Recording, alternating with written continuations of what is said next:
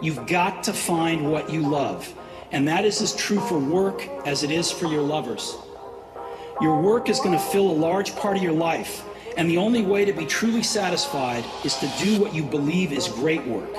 And the only way to do great work is to love what you do. If you haven't found it yet, keep looking and don't settle.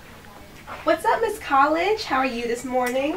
Hello, Miss Career. I am well. It is the best day ever. Friday. Get it? How can I help you today? Well, you see, I've been thinking About my favorite hobby, shopping? No, stay with me here. Oh, okay. Okay, about shopping? No, about Okay. life after high school and what the job market will be like in 2018. Oh, okay. Well, tell me, Miss Career, what is your passion? Shopping, like mine? I love shopping. You don't love shopping? What's wrong with you? Well, shopping is not my first passion. Actually, I like working with numbers, and I'm a very detailed person. Oh, me too. Let me just tell you about my shopping experience. I go down each aisle looking at every price. I'm so detailed. And I look for Uncle Clearance. Uncle who? Every day I look for Uncle Clearance. You know, Clearance. Get it? He's usually red with tags, markdowns. I love to see Mr. Clearance every day. Watch me shop every day. Miss College, a little help here. Okay, I'm sorry. Well, let's see. Involves working with numbers and being detailed. Says here, the job prospect in business as an accountant is bright. That means there are new job opportunities very likely in the future. The salary is around $65,000 per year on average. Are you good at algebra, geometry, calculus, or statistics? Well, how about English and working with computers and using different software? Some skills include listening to others, using mathematics to solve problems, figuring out how a system should work, and how changes in the future will affect it. Understanding what is written, making general rules, or come up with answers from lots of detailed information. Usually people interested in this work like activities that includes data, details, regular routines, and earn at least a bachelor's degree. Yes, Miss College, I think that is the job for me. Well, along with these skills, you'll need personal attributes to help you succeed in this job.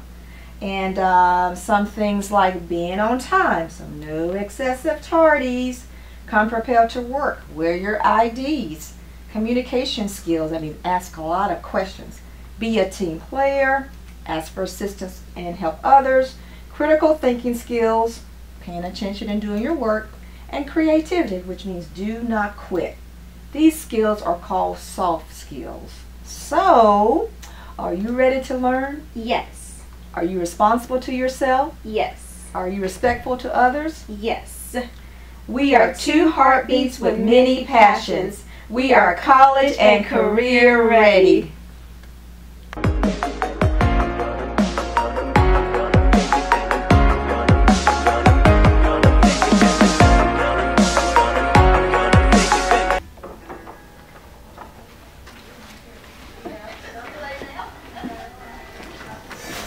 Grab a seat. Turner McKay. Nice to meet you. You can call me Coach. What do you need from me?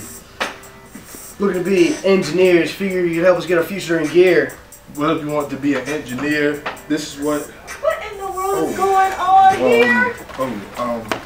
How you doing, Miss Moore? Hi. Yeah, I'll talk to you in your office in a second. I'll be right back. All right. Yes, ma'am. Get things right in here. Yes, ma'am. Thank you, Miss Moore. Sorry. Alright, well, since Miss Moore wouldn't allow us to make our music video, I guess we'll have a more serious conversation. For any of you guys that's interested in being an engineer, there's a couple of things you need to know. For starters, if you're interested in going on to college, one of the most important things you can do is take as many math classes as possible, as many science classes as possible. One thing they're looking for is students who are taking rigorous courses. For example, here at Chapin High School, we offer AP Calculus, AP Physics, AP Chemistry, and AP Biology. All of those classes play a vital role in regards to your progress in college if you're interested in taking up an engineering major. Also, some classes that are pretty important as well are the Project Lead the Way classes here at Chapin High School with Coach Taylor and Ms. Maitland. As ninth graders, you will start out with Intro to Engineering Design. From Intro to Engineering Design, you will go on to Principles of Engineering, and then from Principles of Engineering, you can take a different pathway into different engineering courses, basically to fit the needs of what are your career aspirations. Also, another important thing to understand about engineering, sometimes we get an idea of, oh, I gotta go to Clemson, or I have to go to these big colleges or Georgia Tech to be successful.